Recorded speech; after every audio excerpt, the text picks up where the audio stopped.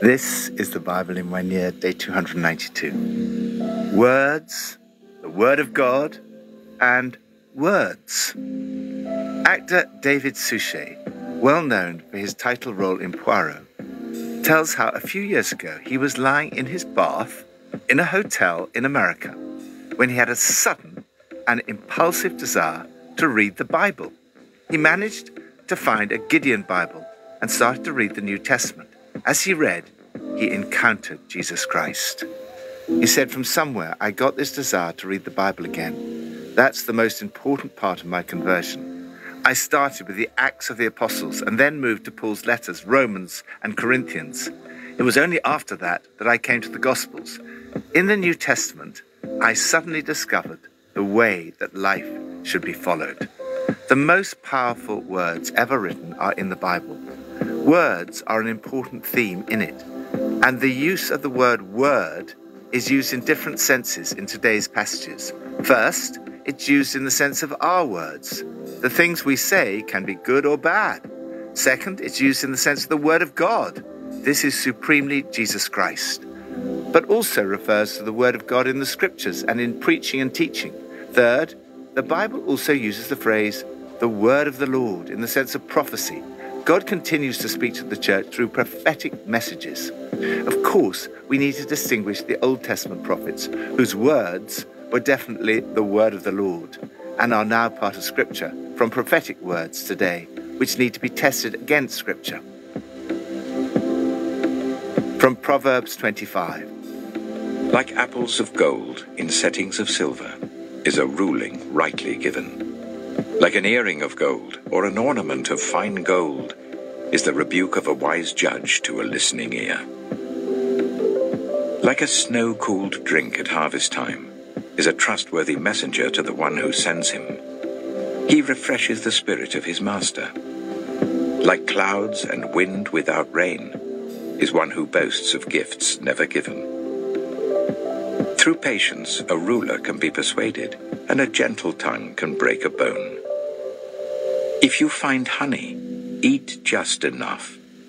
Too much of it and you will vomit. Seldom set foot in your neighbor's house. Too much of you, and they will hate you. Like a club or a sword or a sharp arrow is one who gives false testimony against a neighbor. Like a broken tooth or a lame foot is reliance on the unfaithful in a time of trouble.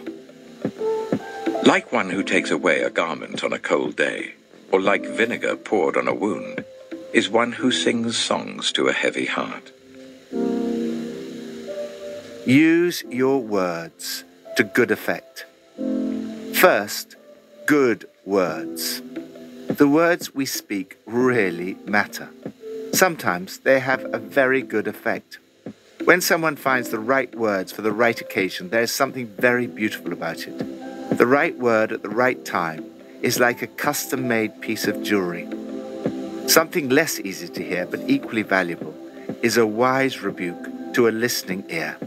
Receiving criticism is always hard, but as the writer of Proverbs says, a wise friend's timely reprimand is like a gold ring slipped on your finger.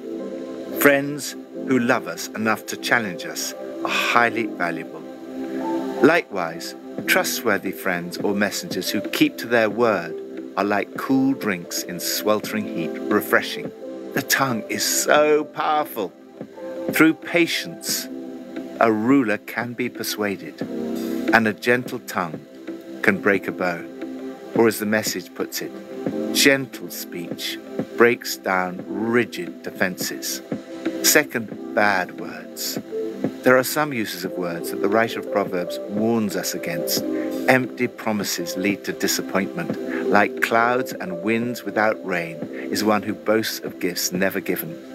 On the whole, it's not good to spend too much time talking to any one person or group of people. When you find a friend, don't outwear your welcome. Show up at all hours, and he'll soon get fed up. We need a balance in our relationships. Words need to be spread wisely. Another bad use of words is false testimony, saying what is untrue. This could be in court or simply in our conversation or online. Anyone who tells lies against their neighbours in court or on the street is a loose cannon. It's very painful to read or hear things that are simply untrue. Lord, thank you for the power of words to bring blessing. Today, put a guard over my lips and watch over my tongue, that I might speak only good words. New Testament from 1 Timothy 4. The Spirit clearly says that in later times some will abandon the faith and follow deceiving spirits and things taught by demons. Such teachings come through hypocritical liars, whose consciences have been seared as with a hot iron. They forbid people to marry and order them to abstain from certain foods which God created to be received with thanksgiving by those who believe and who know the truth. For everything God created is good, and nothing is to be rejected if it is received with thanksgiving, because it is consecrated by the word of God and prayer. If you point these things out to the brothers and sisters, you will be a good minister of Christ Jesus, nourished on the truths of the faith and of the good teaching that you have followed.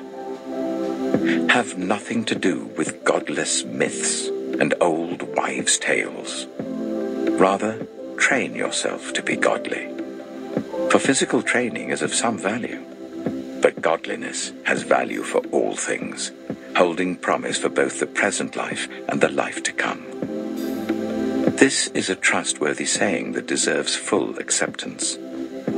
That is why we labor and strive, because we have put our hope in the living God, who is the Savior of all people, and especially of those who believe. Command and teach these things. Don't let anyone look down on you because you are young, but set an example for the believers in speech, in conduct, in love, in faith, and in purity.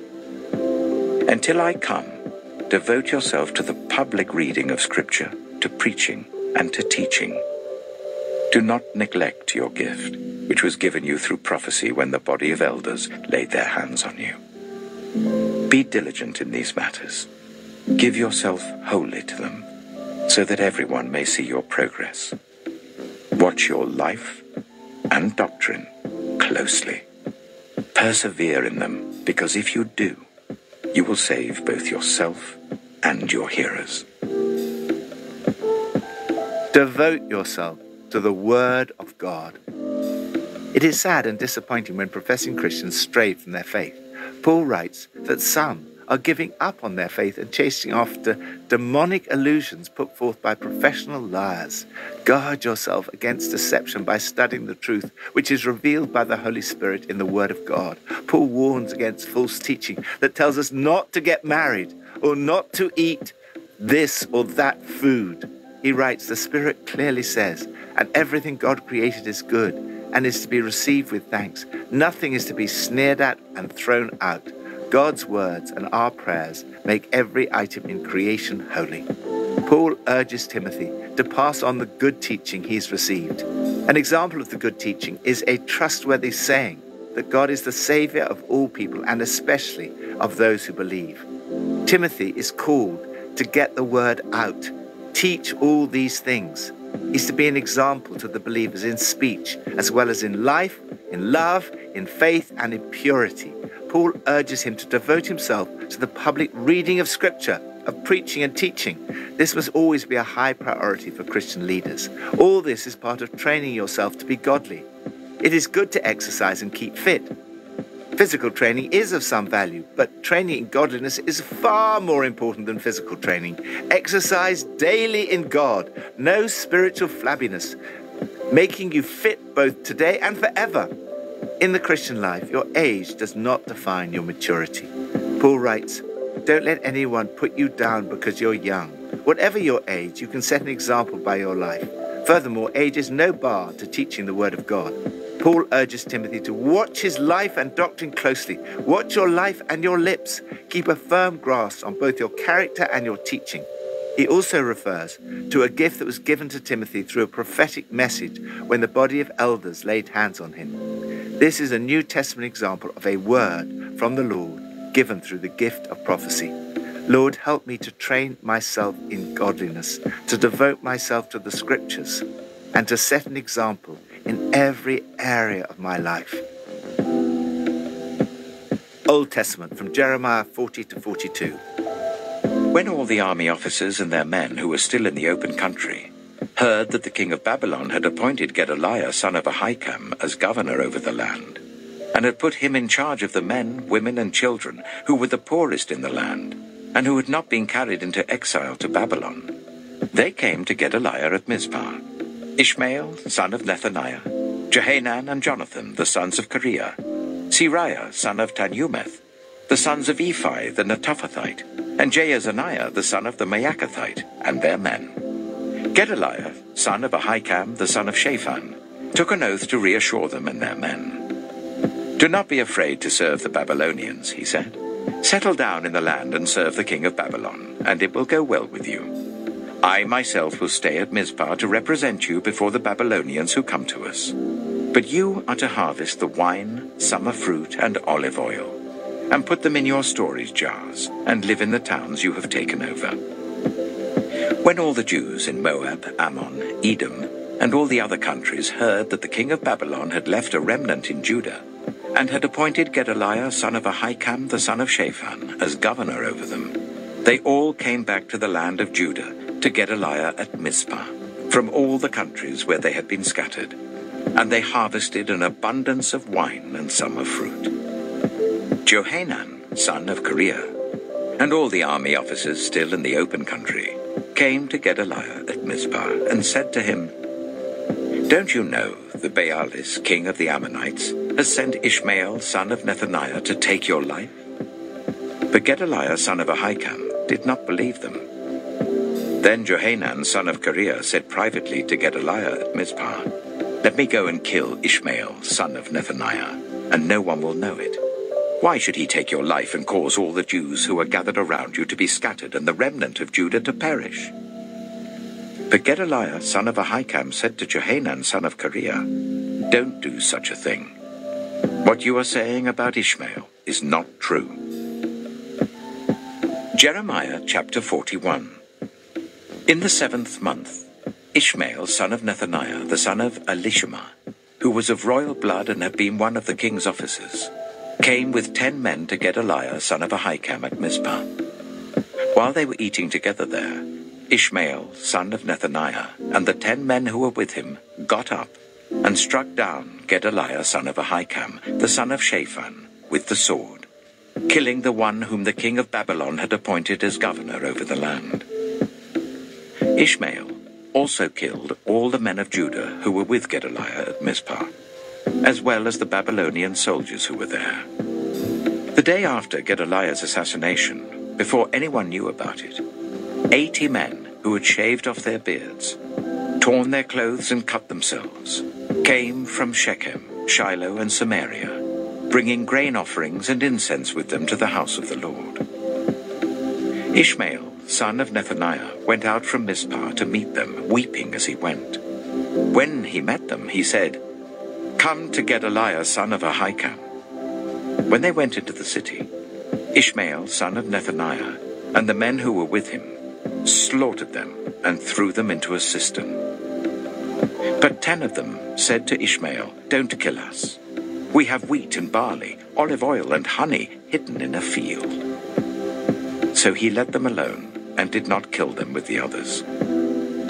Now the cistern where he threw all the bodies of the men he had killed along with Gedaliah was the one King Asa had made as part of his defense against Baasha, king of Israel. Ishmael, son of Nethaniah, filled it with the dead. Ishmael made captives of all the rest of the people who were in Mizpah, the king's daughters along with all the others who were left there, over whom Nebuzaradan, commander of the imperial guard, had appointed Gedaliah son of Ahikam.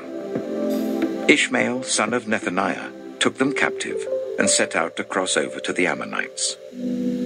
When Johanan, son of Kareah, and all the army officers who were with him heard about all the crimes Ishmael, son of Nethaniah, had committed, they took all their men and went to fight Ishmael, son of Nethaniah. They caught up with him near the great pool in Gibeon. When all the people Ishmael had with him saw Johanan son of Kareah, and the army officers who were with him, they were glad. All the people Ishmael had taken captive at Mizpah turned and went over to Johanan son of Kareah.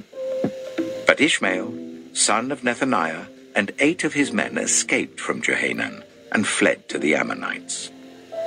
Then Johanan son of Kareah and all the army officers who were with him led away all the people of Mizpah who had survived, whom Johanan had recovered from Ishmael son of Nethaniah, after Ishmael had assassinated Gedaliah son of Ahikam.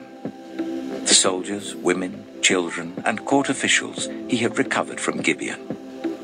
And they went on, stopping at Jeruth-Kimmam near Bethlehem, on their way to Egypt to escape the Babylonians. They were afraid of them because Ishmael son of Nethaniah had killed Gedaliah son of Ahikam, whom the king of Babylon had appointed as governor over the land. Jeremiah chapter 42. Then all the army officers, including Johanan son of Kareah and Jezaniah son of Hoshaiah, and all the people from the least to the greatest, approached Jeremiah the prophet and said to him, "Please hear our petition, and pray to the Lord your God for this entire remnant. For as you now see, though we were once many, now only a few are left. Pray that the Lord your God will tell us where we should go and what we should do." "I have heard you," replied Jeremiah the prophet. "I will certainly pray to the Lord your God as you have requested. I will tell you everything the Lord says, and will keep nothing back from you." Then they said to Jeremiah, "May the Lord be a true and faithful witness against us, if we do not act in accordance with everything the Lord your God sends you to tell us. Whether it is favorable or unfavorable, we will obey the Lord our God, to whom we are sending you, so that it will go well for us, for we will obey the Lord our God." 10 days later the word of the Lord came to Jeremiah. So he called together Johanan son of Kareah, and all the army officers who were with him, and all the people from the least to the greatest. He said to them, "This is what the Lord, the God of Israel, to whom you sent me to present your petition, says. If you stay in this land, I will build you up and not tear you down. I will plant you and not uproot you, for I have relented concerning the disaster I have inflicted on you. Do not be afraid of the king of Babylon, whom you now fear. Do not be afraid of him, declares the Lord, for I am with you and will save you and deliver you from his hands. I will show you compassion, so that he will have compassion on you and restore you to your land. However, if you say, 'We will not stay in this land,' and so disobey the Lord your God, and if you say, 'No, we will go and live in Egypt, where we will not see war or hear the trumpet or be hungry for bread,' then hear the word of the Lord, you remnant of Judah. This is what the Lord Almighty, the God of Israel, says. If you are determined to go to Egypt, and you do go to settle there, then the sword you fear will overtake you there, and the famine you dread will follow you into Egypt, and there you will die. Indeed, all who are determined to go to Egypt to settle there will die by the sword, famine, and plague. Not one of them will survive or escape the disaster I will bring on them. This is what the Lord Almighty, the God of Israel, says. As my anger and wrath have been poured out on those who lived in Jerusalem, so will my wrath be poured out on you when you go to Egypt. You will be a curse and an object of horror, a curse and an object of reproach. You will never see this place again. Remnant of Judah, the Lord has told you, do not go to Egypt.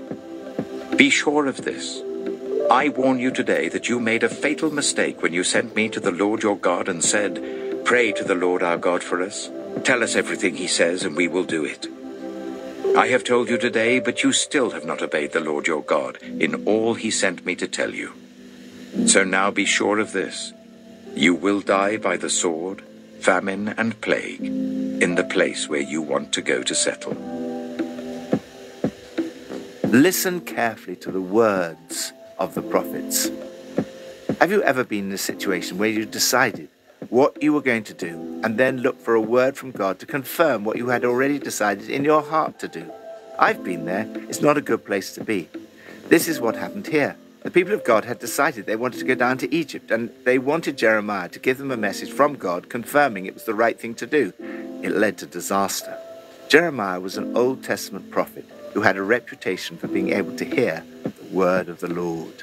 Israel had reached one of the lowest points in its history. Gedaliah, who'd been appointed as governor over the remnant of the people who'd not gone into exile, had been murdered. Since the water supply was so precious in Palestine, the fouling of the cistern was a particularly irresponsible act of vandalism. Johanan was thoroughly competent to deal with a situation involving military skill, but his only thought was to escape to Egypt from what he imagined to be the inevitable Babylonian reprisals. In this policy, he was to clash with Jeremiah. Johanan and all the army officers came to Jeremiah and asked him to pray that the Lord your God will tell us where we should go and what we should do. Jeremiah's response was, I will certainly pray to the Lord your God as requested. I will tell you everything the Lord says and will keep nothing back from you. They promise, whether it is favorable or unfavorable, we will obey the Lord our God. It's interesting to note that even for Jeremiah, guidance did not come instantly on the spur of the moment. Instead, 10 days later, the word of the Lord came to Jeremiah. He faithfully passed it on. This is what the Lord says. He promises blessing if they stay in the land, and judgment if they go on to Egypt. It turned out that they had already decided what they would do and merely wanted the Lord to confirm it. They made the mistake of not obeying the word of the Lord. How vital it is to ask the Lord before we make our decisions rather than after. Lord, thank you that you speak to us through the scriptures and the prophets. Help me to listen carefully to your words and to obey them. Pippa adds, in Proverbs 25, verse 17, it says, seldom set foot in your neighbour's house. Too much of you and you will be hated. COVID-19 has changed many things. I used to think we had almost too many people in our house. And then the shutdown came, and I missed everyone. I will never take for granted the freedom to socialise again.